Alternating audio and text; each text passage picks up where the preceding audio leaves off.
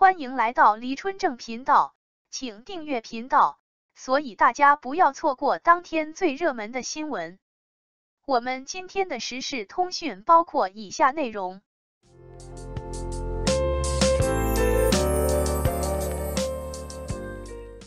该治治了，王一博粉丝大战肖战，饭圈文化何时了？各位看官，今天得聊聊娱乐圈里的一出大戏，比茶馆里的相声还热闹几分。乐华娱乐周年演唱会本该是星光熠熠，喜气洋洋，结果愣是演成了粉丝大战，那叫一个惊心动魄，好比是热锅上的蚂蚁乱成了一锅粥。先说说王一博，那可是乐华的台柱子，往那儿一站就是焦点中的焦点。可演唱会正嗨着，突然间粉丝里头炸了锅，跟夏天的雷阵雨似的说来就来，一点不带含糊的肢体冲突。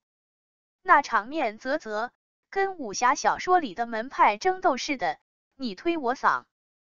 更有甚者直接倒地不起，尖叫声、呼喊声比庙会上的叫卖声还响亮。更觉得是火气还烧到了没来现场的肖战身上，粉丝们那是口诛笔伐，喊口号，示威游行，整得跟古代攻城似的，周边居民那叫一个苦不堪言，纷纷摇头叹息。追星怎么还追出火药味儿来了？警方那是火速出动，跟救火队似的，总算把这场面给稳住了。可网上舆论的风暴可是愈演愈烈，网友们那是议论纷纷。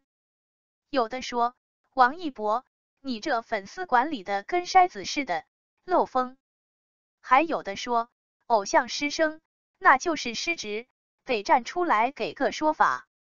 您还别说，这偶像失声4个字真是戳中了不少人的心窝子。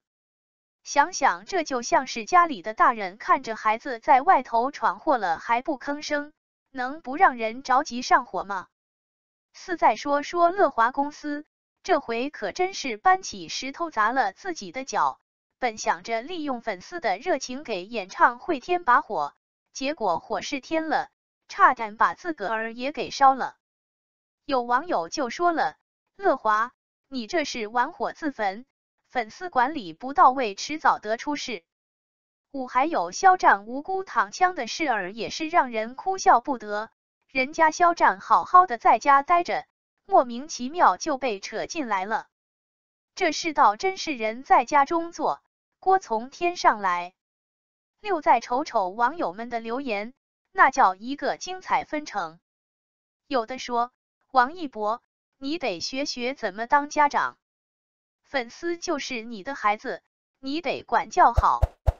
还有的说，乐华公司别再只顾着圈钱了，这社会责任也得担起来。说到这，我就想起咱们老北京的一句话，做事得有个度，过了这个度那就是自找没趣了。最后还是希望王一博能够站出来像个爷们一样给大伙儿一个交代。同时也呼吁所有的粉丝们理性追星，文明追星，让这娱乐圈的风气能够清朗一些，别再让这些乱七八糟的事儿给搅和了。毕竟咱们都是吃五谷杂粮长大的，谁也不想看到这些乱糟糟的场面。王一博明显针对肖战的瓜。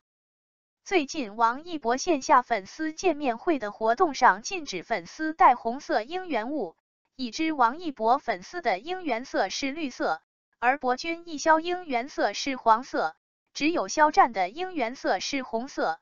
王一博线下粉丝见面会的这条规则很明显就是在针对肖战粉丝。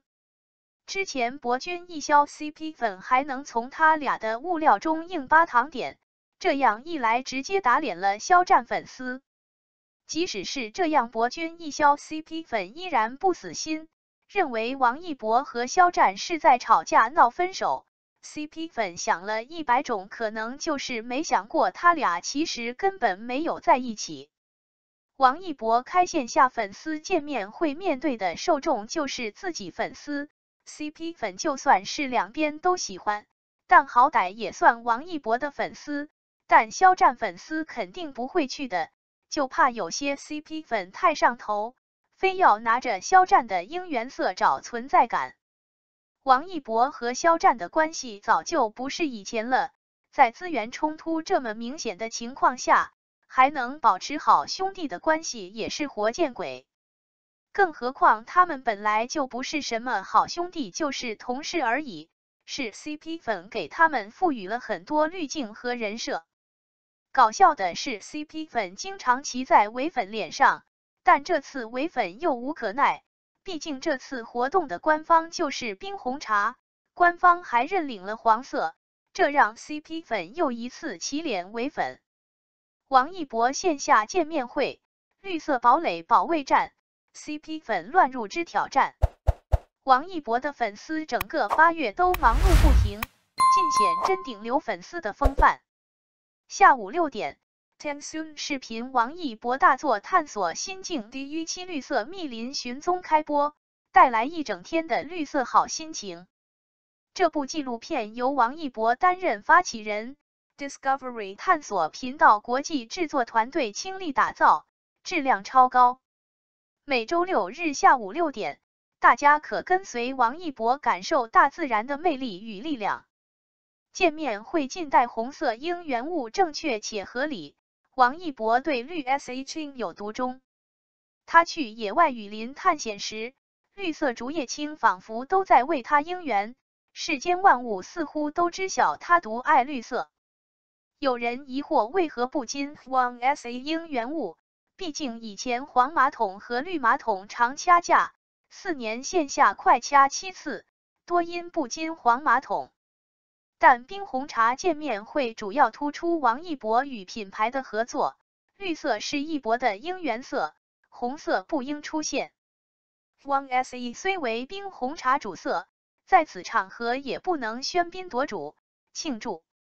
有人故意炒热相关 CP 热度，目的是让两边吵架，把视耳引到王一博身上，想搞垮他并拉他下顶流之位。